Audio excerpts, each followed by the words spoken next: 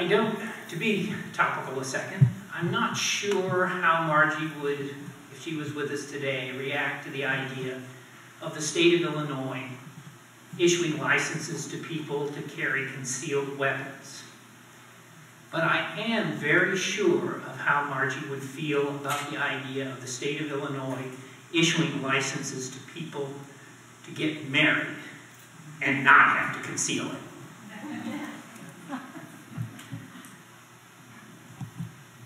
I told Reverend Sonia over at Good Shepherd, right after we lost Margie, that we needed to recruit 10 people to take her place. And maybe I should have amended that to say 10 ordinary people, because Margie was an extraordinary person. She was a great lady, and I am proud to say that I was a friend of Margie Parker. Thank you.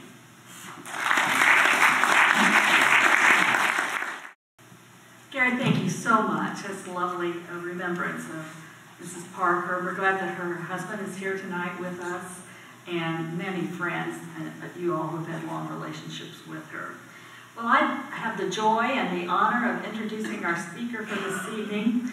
It was conceived back in the fall that we would want to, as a Peace Coalition for the Teach-In, have a theme of talking about drones and what really is going on with that, with the policy of our government, to talk about the danger there for the world. And we have been blessed by having someone right here in our own state. He lives in Urbana, by the name of Robert Naiman, who is the policy director at Just Foreign Policy. The Just Foreign Policy Group is an independent and nonpartisan membership organization that's dedicated to reforming U.S. foreign policy to serve the interests and reflect the values of the broad majority of Americans rather than those of special interests, both inside and outside of government. Mr. Naiman himself is a prolific writer on reforming U.S. foreign policy. He edits the Just Foreign Policy News Summary and writes on U.S. foreign policy at Huffington Post. He's president of the board of Truth Out. Bob has worked as a policy analyst and researcher at the Center for Economic and Policy Research and Public Citizens Global Trade Watch. I have just met him this afternoon, and we had dinner with a small group of us, and I can tell you firsthand what a delightful, informative, committed person he is around these issues, particularly tonight as we hear around drones issues. He has a master's degree in economics and mathematics from the University of Illinois, has studied and worked in the Middle East. And his topic tonight will be for us of drone policy. And we are so glad to have him with us. Will you welcome him, please?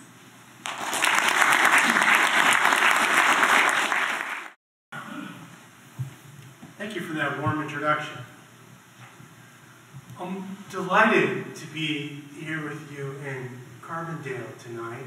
I've been giving talks on the drone strike policy around the United States in such places as Albuquerque, New Mexico, Santa Fe, Flagstaff, Durham, North Carolina, Milwaukee, Minneapolis. I had to fly to most of these places. I drove to Terre Haute. I drove to Chicago, but it was a delight to just hop on the train in Champaign this morning and Carbondale. And I'm particularly delighted also to be in Carbondale because you and I have something in common. Obviously there's many things in common, but one particular thing in common that I want to point out is that we all have Dick Durbin as a U.S. Senator. And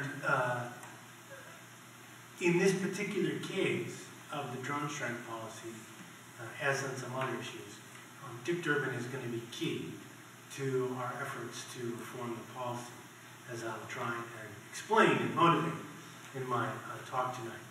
But I want to start with a little exercise that I've been doing around the country in giving talks about the drone strikes. I want to ask you two questions about the state of your opinions today about the policy, and a question of the form, if the election were held today. And in order to try and get your honest opinion, as one would in an opinion poll or an election, I'm going to ask you not to narc on your fellow audience members when I ask you these questions. So what I'm going to do is I'm going to ask you to cover your eyes, shut and cover your eyes, so there won't be any peer pressure in the room. Because obviously, you know who I am, you know who else is in the room. But I want to get your honest opinion. I've been succeeding in doing this other places. So the first question is it your opinion right now that there are significant moral, ethical, political, legal problems with the drone strike policy? I'm looking for, hang on. I'm going to tell you what the choices are. Choices are yes. That's one choice. The second choice is no. And the third choice is don't know, not sure, need more information. It's very important to always have that third choice there, right? Not push people into yes or no if they're not ready to be pushed there. Okay, so those are going to be the three choices. Eyes closed, no narking, no spying. Is it your opinion right now? Raise your hand. There are significant ethical, legal, political problems with the drone strike policy. Okay, put your hands down. Is it your opinion that there are not significant ethical, legal, political problems with the drone strike policy? Okay, good. Put your hands down. Raise your hand if you're not sure, need more information. Make a judgment. Good. Okay, good. Okay, second question. Assuming we take this discussion that there are significant ethical, legal, political problems with the drone strike program, is it your opinion that people in this room and people like us could do something meaningful and significant to change this policy, to reform this policy in the next 1 to 4 years as a result of ordinary political action? By ordinary, I mean not involving tremendous personal sacrifice, a huge change in your priorities in life. Just ordinary political engagement as you define it, whatever you would do on other issues that you're concerned about. Is it your opinion today that people in this room, people like us, could do something significant about this policy to reform it? Again, looking for one of three answers. Yes, no, not sure, need more information. Raise your hand if you think that people in this room and people like us could do something about this policy. Okay, put your hands down. Raise your hand if you don't think that people in this room, people like us, could do something about this policy. Okay, put your hands down. Raise your hands if you're not sure, need more information. Okay, good. You can open your eyes now, and I'm going to tell you what happened in this room. Hang on. I'm going to tell you what happened in this room. It doesn't matter. You know, this is not a quiz, not an exam, no write-up. I'm just getting a sense of the room. It's a straw poll. So what happened in this room, and what's happened in 90% of the rooms in which I've asked this question, is that overwhelmingly when I asked, do you think there are significant problems with this policy? You said yes. Almost everyone said yes. In this room, no one said no. A few people said they weren't sure. Need more information. When I asked you if you thought that people in this room, people like us, could do something about this policy, the room split 3 ways. Yes, no, not sure. And to me, that's quite devastating. And this has happened in the overwhelming majority of rooms in which I ask this question. I mean, usually, not always, usually it's the case everybody in the room already thinks there's a significant problem. Selection bias, right? We came to the talk. But then, in the group of people who already think there's a very serious problem, only a third think we can do something about it. A third don't think we can do anything about it. And a third aren't sure. So, given that that's the case, I submit that my task here, my principal task and responsibility, is not to convince you, most of you, that there's a problem with the policy, which you already believe. but to convince you that we could do something about it, which the majority of you do not already believe. Okay? So that's going to be, since I knew that was going to happen, that's going to be the focus of my talk. But I'm going to do the two things together. Obviously, the two things are totally related, right? Because how you understand the problem informs what you're going to do about it, informs what you're going to say to other people, individually, in groups, what letters you're going to write, letters to the editor you're going to write, or op-eds, how you're going to reach out to members of Congress. Right? So I want to start. Now here's your cue to give me a screen. Excellent. So let me see.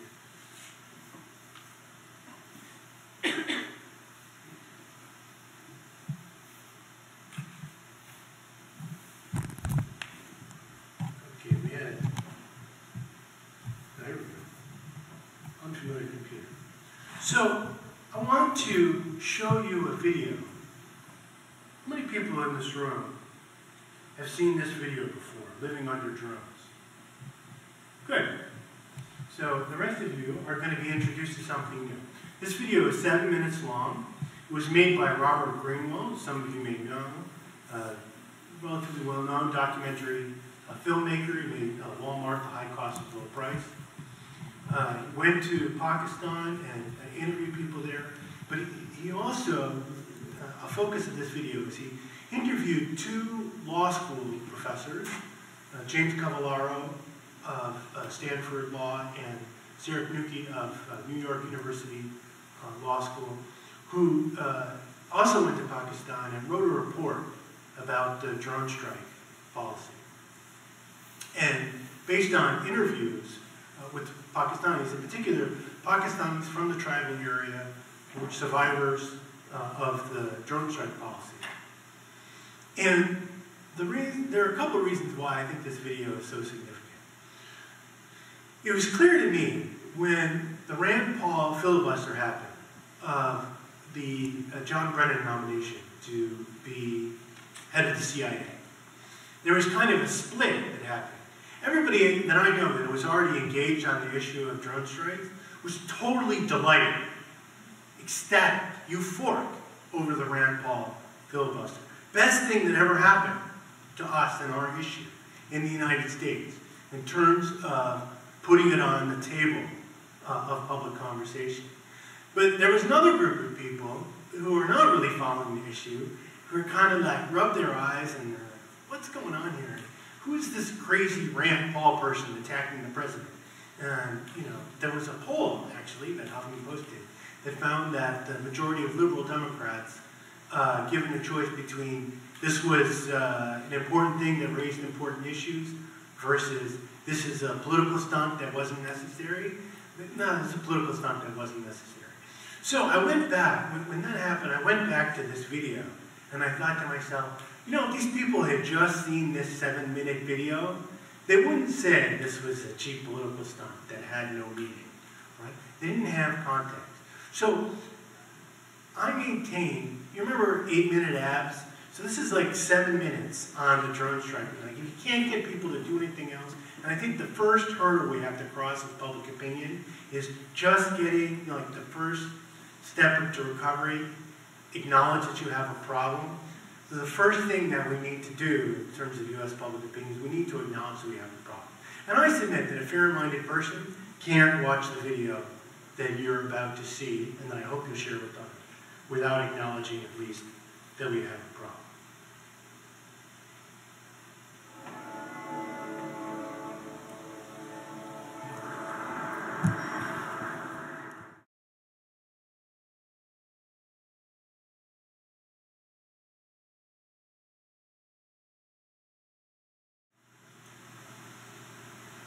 So I hope you agree with me that the video that we just watched is a powerful tool, given that we all know people who don't think there's a problem, don't think that there's a significant problem. And I hope that if I can't get you to do anything else, and I know there's some people that I can't get to do anything else, always are. That's okay. Because now there's one thing that you could very easily do. You could share this video, Twitter and Facebook, email it to people that you know who don't think there's a problem, and say, okay, look, watch this 7-minute video and then tell me that there's no problem. So, I didn't just come here to tell you there was a problem. I came here to tell you that there's something that we can do about it. And in particular, I claim that the most, or a key thing to shed a light on in this moment, trying to do something about this policy, is the question of secrecy. The fact that this policy, this drone strike policy, is officially secret. It's an official secret. It's not a secret in fact. Obviously not. We know that it exists. It is reported in the press to some degree. But the official policy of the United States government is that CIA drone strikes in Pakistan are secret. And therefore, they don't have to answer questions about the policy on the record. And as long as this is the case, we cannot have democracy on this issue. There's a black hole in our democracy, and this policy is inside the black hole. The ACLU and the New York Times went to court against the U.S. government in 2010, suing under the Freedom of Information Act for memos written by the Justice Department's Office of Legal Counsel purporting to give legal justification to this policy. The response of the United States government was, we do not even have to answer the question of whether there are CIA drone strikes in Pakistan because that's secret.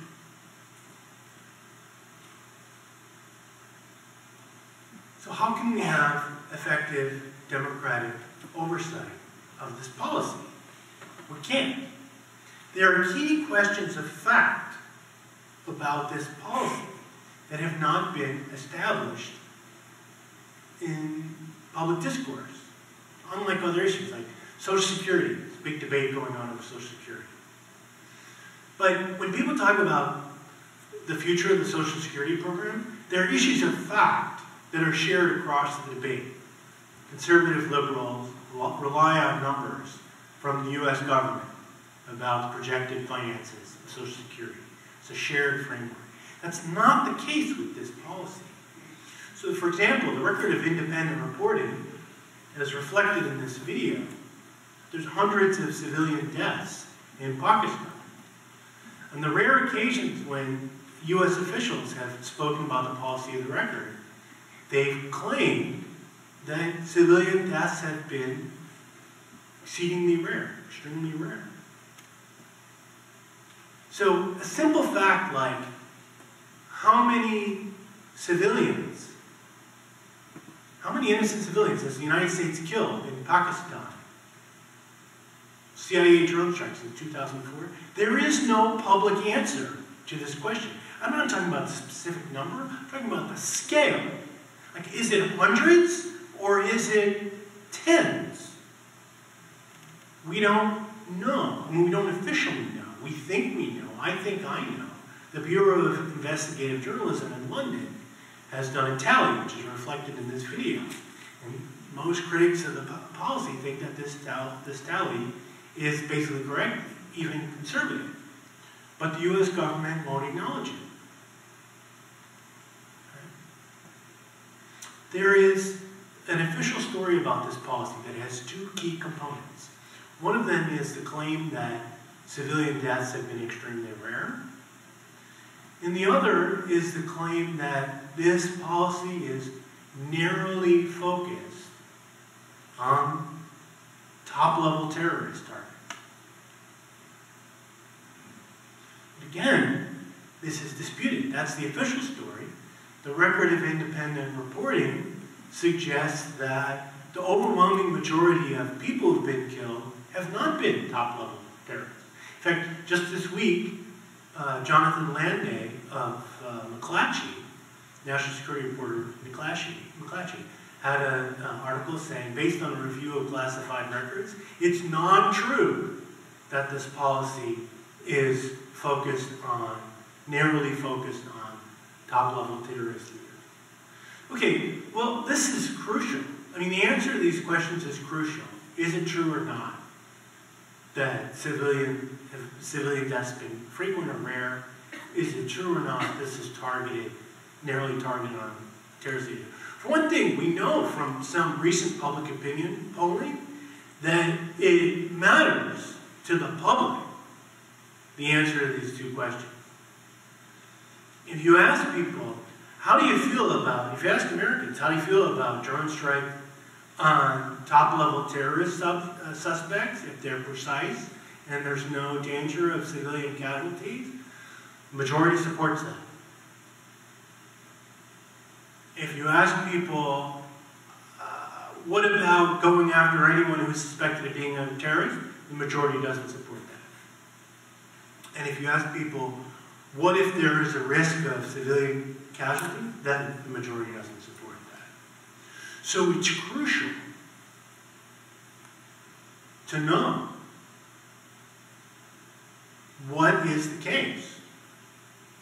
And public opinion polling that seems to indicate, and you see this reported in the Washington Post and Gallup, seems to indicate public support for the program, is suspect. Because the official story has these two whoppers in it. Very few civilian deaths, narrowly focused on terrorist leaders. So, it seems reasonable to suppose that when people tell pollsters that they support drone strikes, they support, depending on the questions asked, support drone strikes and terrorist leaders, essentially what they're saying is that they support a fantasy. They support a fairy tale that's been peddled in the media. They don't support the actual policy that exists on planet Earth about which they don't know. So therefore, they couldn't support it because they don't know what it is. The polling suggests that if they didn't know what it was, they wouldn't support it. So, you see, this question of secrecy and transparency is absolutely crucial. It's not just a good government issue, it's a life and death issue of forcing into public debate key questions about what is the reality on the ground. We know the fairy story. What's the reality of what has actually taken place in Pakistan? Now, there's two crucial questions that I want to bring your attention to. There is this collection of memos that actually specify what the policy is.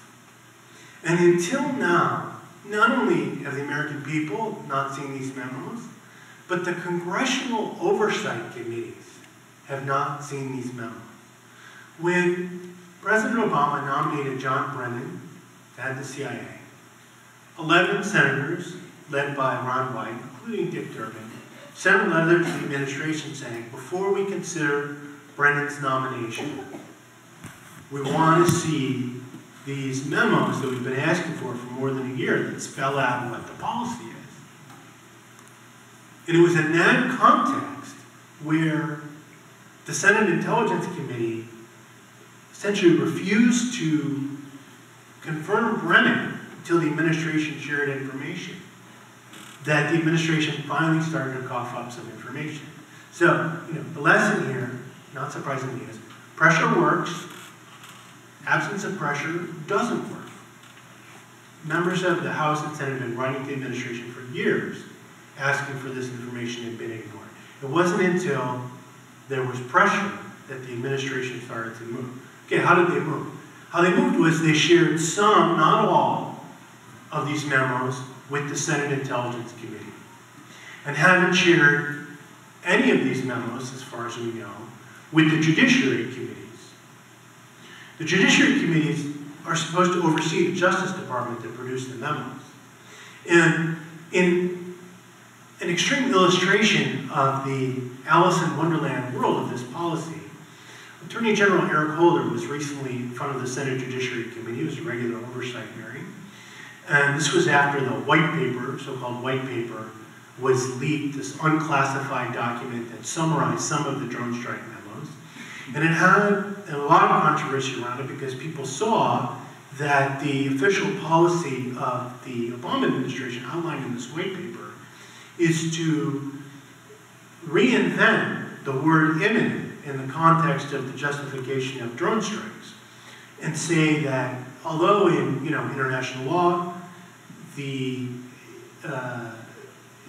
order to claim self-defense, that an attack is in self-defense, either somebody's attacking you or they're about to attack you.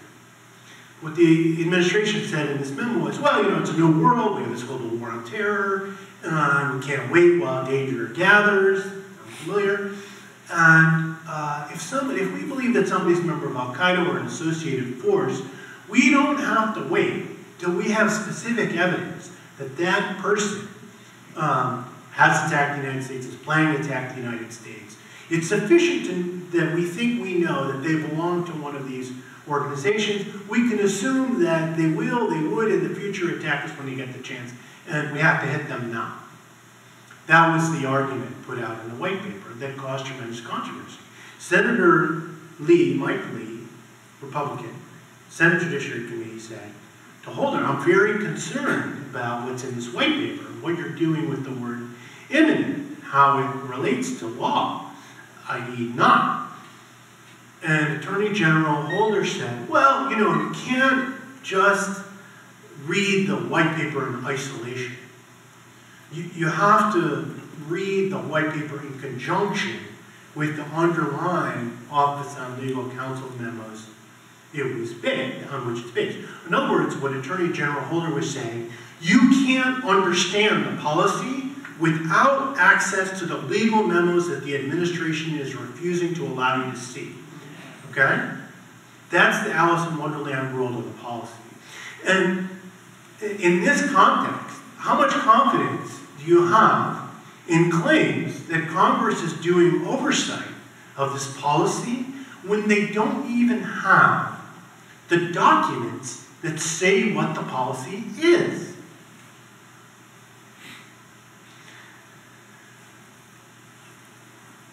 After the confirmation hearing of Brennan, Dianne Feinstein, chair of the Senate Intelligence Committee, was speaking to reporters. And it was reported that Senator Feinstein, who's chair of the Senate Intelligence Committee, which is supposed to oversee the Central Intelligence Agency, which is conducting drone strikes, Senator Feinstein said she was unaware of reports that the U.S., that the CIA was counting every military-aged male killed by a U.S. drone strike as a militant. This is a fact that had been reported 6 months earlier in a major expose in the New York Times based on interviews with senior administration officials. And Dianne Feinstein, who's chair of the Senate Intelligence Committee, who claims that the Senate Intelligence Committee is doing careful oversight of the CIA and drone strikes, says she was unaware of what was reported in the New York Times 6 months earlier. How much confidence do you have that Congress is doing effective oversight of this program?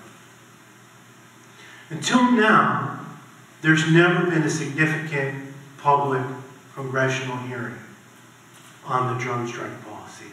Just in the last few months, the issue has come into other hearings, like this Holder hearing, like the Brennan confirmation hearing.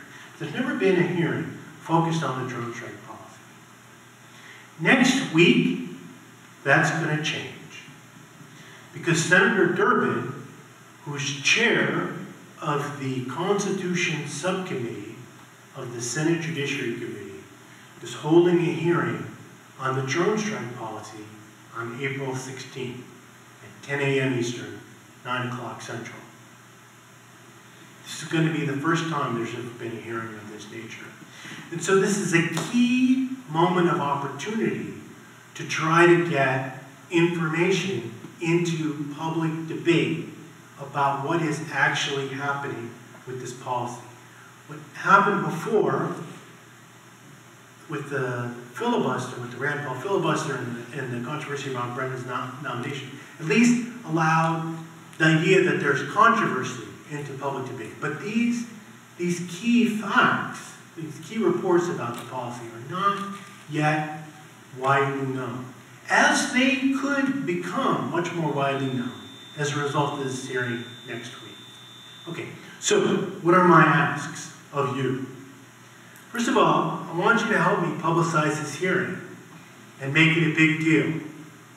A huge part of the world we live in is what's important and what's not important. What does the media focus on, and what does the media bury on page 17? So help me make this hearing a big deal by telling people about it, by watching it if you can, following press coverage about it, sharing press coverage about it. Second, please contact Senator Durbin prior to this hearing, by email, by phone, by postcard. I understand there's going to be some postcards. And ask him in this hearing to publicly say that he supports the issuing of a congressional subpoena for the drone strike memos if the administration won't hand them over. Senator Lee, the chair of the Senate Judiciary Committee, has threatened, public hearing, in the Holder hearing, he threatened a subpoena, the drone strike memos.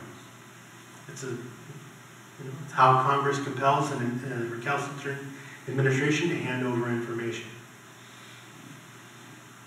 But it hasn't happened so far. So this is a key threat. Pressure works, not pressure doesn't work. This is a key element of congressional pressure. So the first thing I want you to ask everyone to do, say publicly, let the word subpoena come out of his mouth. He supports a subpoena for the drone strike memos if the administration won't hand them over. Secondly, press Durbin to ask pointed questions in the hearing to get at some of the issues that the administration has buried. How many civilians have been killed? Scale. We met, when I was in Pakistan, this delegation, we met with the U.S. ambassador in Pakistan, acting U.S. Ambassador Richard Hoagland. And he said, I checked the number on the way over, it's classified. The U.S. government has an official count of the number of civilians it thinks it has killed in Pakistan with drone strikes. And that number is classified. Why?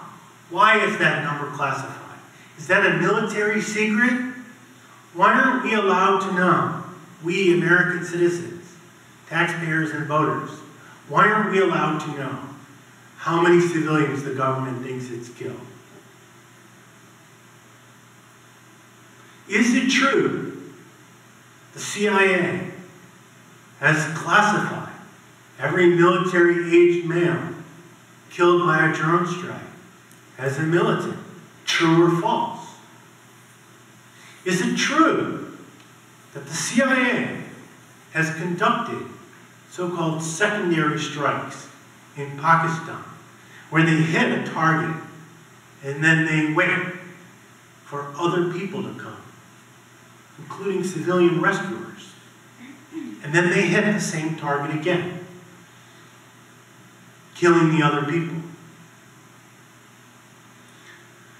This has been reported in press accounts. The United Nations Special Rapporteur for Extrajudicial Executions was asked about this, and he said, if the United States is doing this, that's a war crime. And the reason that this is, a key reason this is important, in addition to the fact it's obviously egregious, is that there's this debate about whether what the U.S. is doing in Pakistan, Yemen, Somalia. Is this a war?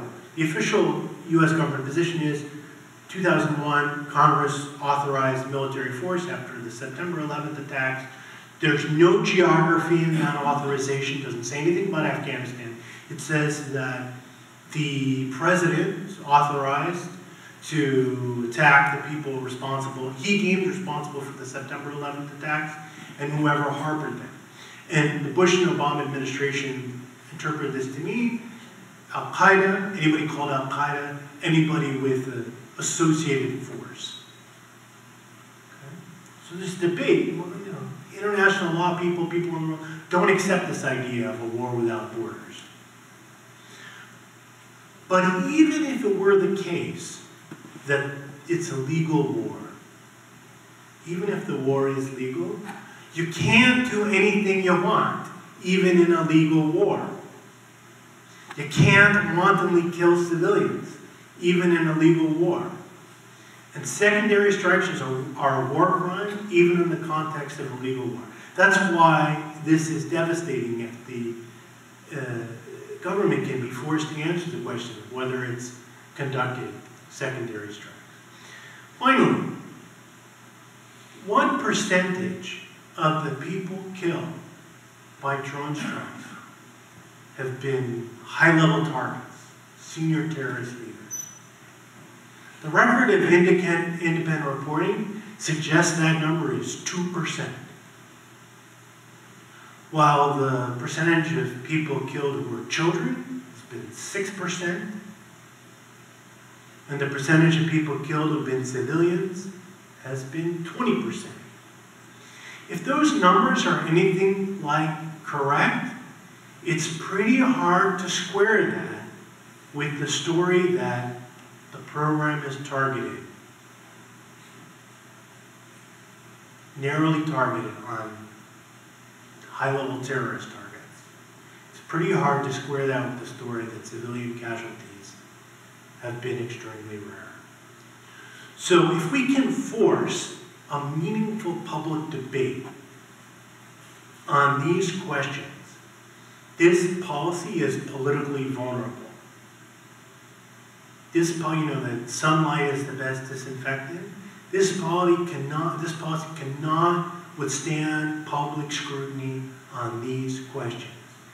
This is how we can change this policy, or it's the key way we can change this policy by focusing on these questions. And Dick Durbin is key. Dick Durbin is key. And therefore, all of us in this room have a lever that people in other parts of the United States don't have. Because Dick Durbin isn't their senator. He's our senator.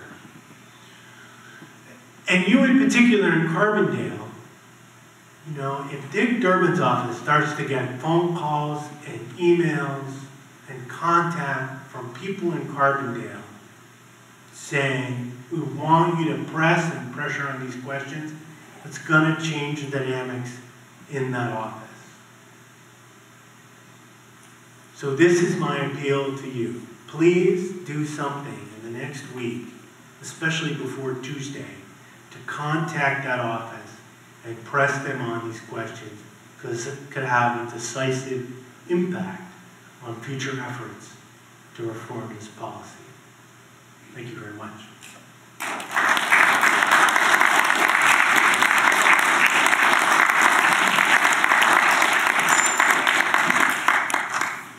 So, shall I play the role of moderator? I guess so. Okay. Go ahead. From 2003 to 2007, in New York City, settlers formed another chapter of the White Rose Society. The White Rose Society was in Germany in 1942, and they had a motto, "We will not be silent," speaking out against civilians being killed by the military, especially the Jews. So I would suggest that people might start wearing a white rose as the symbol that we stand up against the military killing civilians. And also, I would like to mention that we had several groups like this meeting, and we have people from all over the United States meeting like 3 times a year to discuss the things about corruption in government and atrocities, and like the World Trade Towers coming down at the speed of gravity, which could only have been done by controlled demolition. And we had thousands of people meeting, and gradually they got disrupted. And it'd be less and less people. It got down to just a couple hundred people meeting each time.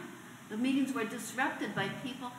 People were passing out marijuana and stuff and saying people were crazy and promoting disruption among the people. And well, we appreciate what you're sharing with us, Dad. Thank you very much. Yes, Brother. Yes, my son serves in the U.S. Army, and he served in Afghanistan, and he participated in missions where they went in helicopters and either captured or killed militants. And so I honestly welcomed the drone program initially because of the low cost in American lives that it has. It seems to have taken on a more indiscriminate face at this time, so that's where my concern comes. So, you know, I think there's some value in the drone itself as a weapon, as a tool, because of my concern about American life. And if you want to speak to that, another would be, I don't understand how there would be any tactical value in a double tap. I don't see why we would do that would even be done. Is there a reason for doing that? Yeah, let me take the second question first.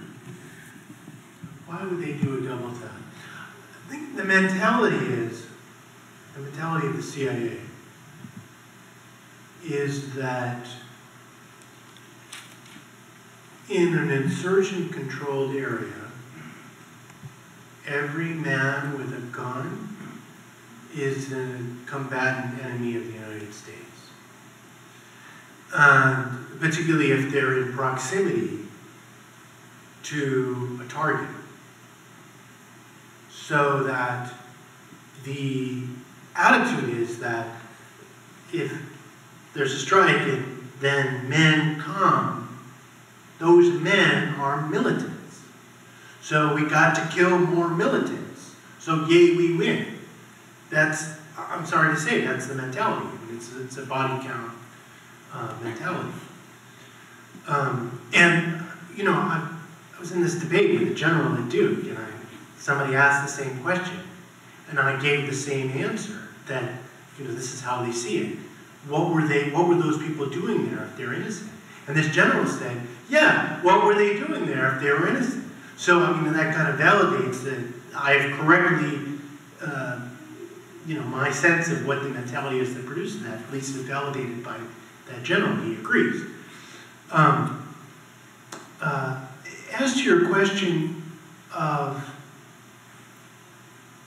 you know, is there an argument that the drone program is a lesser evil compared to, you know, occupying Afghanistan, occupying Iraq? I think the main thing is, you know, I try and avoid that. Personally, I try and avoid that existential question of, you know, are you for the drone program as an abstraction? Notice I never said anything about that. And I was trying to avoid saying anything about that. Because I think it's the wrong question. Focuses attention on the wrong area. After all, remember, we're in a context where a lot of people have a fantasy view of what the drone program is. So I think the danger is that you get sidetracked in debate about an abstraction without focusing on attention on what the reality is, right? Like, the abstraction isn't actually on the menu in the restaurant. What's on the menu in the restaurant is the reality. And I think it's important to challenge supporters of the program who want to defend the abstraction. Particularly what they want to defend is, the debate they want to draw you into is targeting high-level terrorists with drone strikes. This happens in every debate I'm in, just another one.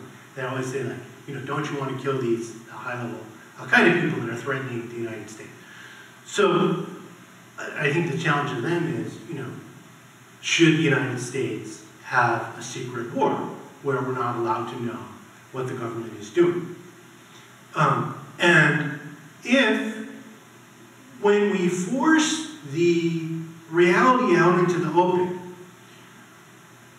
when we have a public debate over the policy that's based on the actual reality, then if the American people want that policy, so be it.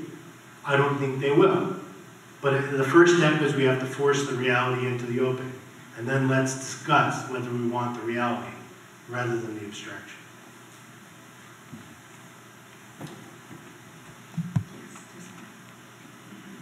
I have a problem with asking for the so-called legal memos as a strategy, because a legal memo is basically just an opinion on a law. It is not a law, and we know that it's against international law to go into other people's countries and murder them. No matter what the president says, they might be bad guys, as he likes to say. So number one, it doesn't matter what the legal memo says, that is not a law. And we have laws against assassination. We have international law to protect sovereign countries from being invaded by other countries that come in and kill their people. So I think that's a distraction. We know what the Obama's doing is illegal, right off. We don't need their memo. John, you did a memo saying torture was legal. Most people here would reject that. Why would you accept that if Obama has lawyers that says assassinating people is legal, then it's legal? It's not. That's a distraction. And number two, the role of Congress is not to oversee the executive branch murdering people. The role of Congress is to declare war. Congress declares war, not the president. And it is up to Congress to either declare war or not. The executive branch is supposed to faithfully execute the laws, not execute people. Execute the laws. And what Obama is doing on Murder Tuesdays is picking out who he's going to execute. Congress shouldn't oversee that. Congress shouldn't question that. That's illegal. That's unconstitutional. The whole thing should be stopped, whether it's moral or whether it's better to kill civilians and soldiers, you know, which is, of course, also against military law, is irrelevant. This whole thing's illegal and it must be stopped, in my opinion. Yeah. So can I address that? Yeah, sure.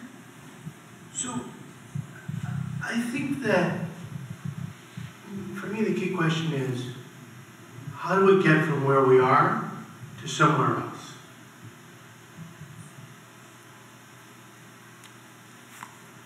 There are very few Americans that would sign up to what you just laid out. And there are maybe not even 5 members, certainly less than 5, maybe 0 members of Congress that would sign up to what you just laid out. So I don't dispute the passion of your views, but I think for engaging in the U.S. political process as it exists today, it's not a helpful starting point. And my concern is, I mean, you know, let 100 flowers bloom. If you can get, you know, if you can get rally a bunch of people around that to do something great. But my concern is that I think the attitude that you have to say all drone strikes are illegal, you have to say all drone strikes are murder, and you're not allowed to do anything else, isn't going to help us engage a bigger group of people in this issue and make movement in the political system of the United States as it exists today.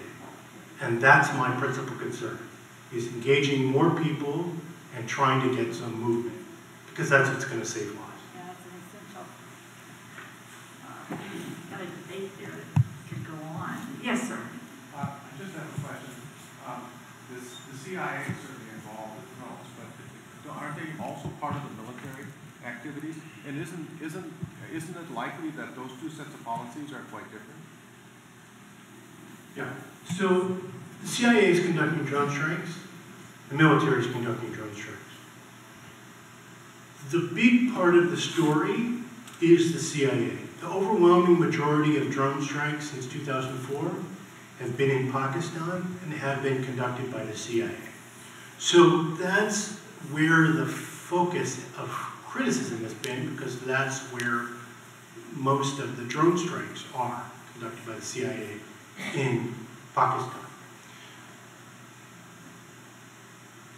It's hard to say precisely how different the policy is because it's so hard to get information. But there is a significant body of opinion that if the government were forced to move drone strikes from the CIA to the military, it would be easier to get more information. It would be easier to force compliance with international law. Because, whatever you may say about the US military, the CIA is much worse. As far as, the CIA doesn't even accept the principle that it has to comply with international law. The CIA does not even accept the principle that it has to comply with international law. So, how can you hold the CIA accountable to compliance with international law when you bring international law to them and they laugh in your face and say, well, you know, that doesn't apply to us.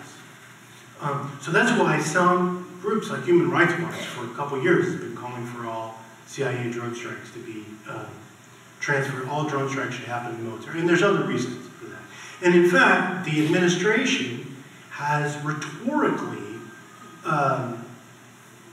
put forward the idea that they want to move drone strikes from the CIA to the military. But unfortunately, this, A, nothing's happened at all. B, even if something did happen, the New York Times has reported that it wouldn't apply to CIA drone strikes in Pakistan. Like they carve out this exception of the CIA drone strikes in Pakistan, which is most of the drone strikes and most of the CIA drone strikes. So that's meaningless. Then there's a third concern, which is that military special forces is also not really transparent to the public, the media, and Congress. And in some ways, the reporting requirements to Congress are even lower. So that would have to be fixed if moving the drone strikes to the military were to be a meaningful positive reform. But beyond all that, I mean, I think the most important thing is that, you know, we're at a very beginning stage. I think the track record indicates that one should not have any faith, any trust, and any reform whose implementation you can't see, given that all of the actors in Washington have a terrible track record of doing oversight over this policy. I think the first reform that we need is to force the administration to disclose these memos, because the memos specify what the policy is. By saying what the legal interpretation is, that tells you who they think they can target. So that tells you who they're targeting. That's a key piece of information that they refuse to disclose. That's a key piece of information you would need to do oversight of the policy. If we can't get Congress to force the disgorgement of these documents, then, you know, I think other reforms are fairy tale. Oh, we're just going to take one more question now, but I'm sure we have refreshments for everyone for some time to continue talking outside. I'm going to go ahead and take this gentleman's question back here. My name is Samia. I'm a U.S. citizen of Pakistani origin, so I can give you another perspective on that. Okay, that as you said, and also in that area has been cordoned off. I would like to know who has cordoned it off. Is it the Pakistani military or it is the U.S. military over there? Number one. Number two is those people in the tribal areas of Waziristan, which is part of Pakistan. It is naturally actually divided up by the British in 1947, then when they partitioned the subcontinent India into Pakistan and Afghanistan. Actually, it's not a natural line. Half of the people who live in Afghanistan have relatives in Pakistan, so they travel very frequently across the border. And they are very fiercely independent people, and their jewel is a gun. Everybody who is of age carry a gun. I'm not talking about a pistol or a revolver, they carry a gun, okay? And if they are killing people, anybody who has a gun, they have to kill a lot of people, okay?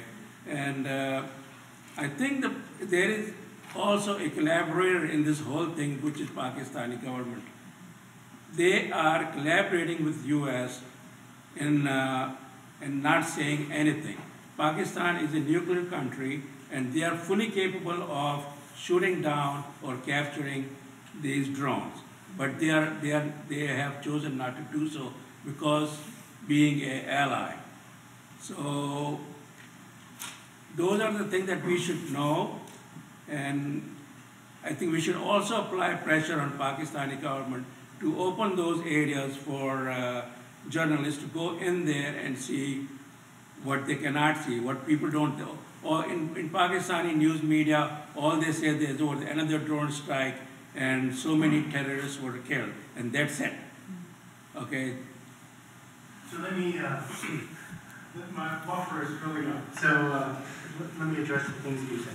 So first of all, who has cordoned off the tribal areas? It is the Pakistani government that has cordoned off tribal areas. Foreigners are not allowed to go without special permission. Right, that's right. And some very few journalists have managed to sneak in, but it's a huge problem with getting information about what's going on, because for the most part, when you get, like, if you see there's a drone strike, and it's reported in the press, and we'll say, 5 suspected militants were killed. Well, suspected by whom? Who says 5 suspected militants were killed? Well, usually that was some Pakistani government official who told the reporter. There were no reporters on the ground saying, we were there and we saw what happened. So it's been a huge problem. It's one of the reasons that reports like this, Living Under Drones report, is so important, because they were able to go, they didn't go to Waziristan, but they went near Waziristan. People from Waziristan met them, and they talked with those people. So that's a hugely important issue. Should there be pressure on the government of Pakistan? Absolutely. I'm an American citizen, so I'm living in the United States. I focus on what I want Americans to do. If I were Pakistani, I would be giving a very different talk. And there are groups in Pakistan that are pushing very hard on the Pakistani government on this issue, and do see the Pakistani government as totally colluding in this policy. And there's significant evidence that they are, which is one of the reasons that I don't focus on the issue of sovereignty, because that's murky. The question of the degree of Pakistani government complicity and cooperation in the policy is murky. But as I said earlier, that's one issue. Whether the Pakistani government is given permission, that's one issue. But some things are illegal no matter what. Even if the Pakistani government gives permission, secondary strikes are a war crime. So that's why it's so important, I think, to focus on things that, are scandalous no matter what the Pakistani government has said. I think we're going to close it down right there. But also hope the conversation continues after this formal part, and hope you all will feel free to ask questions.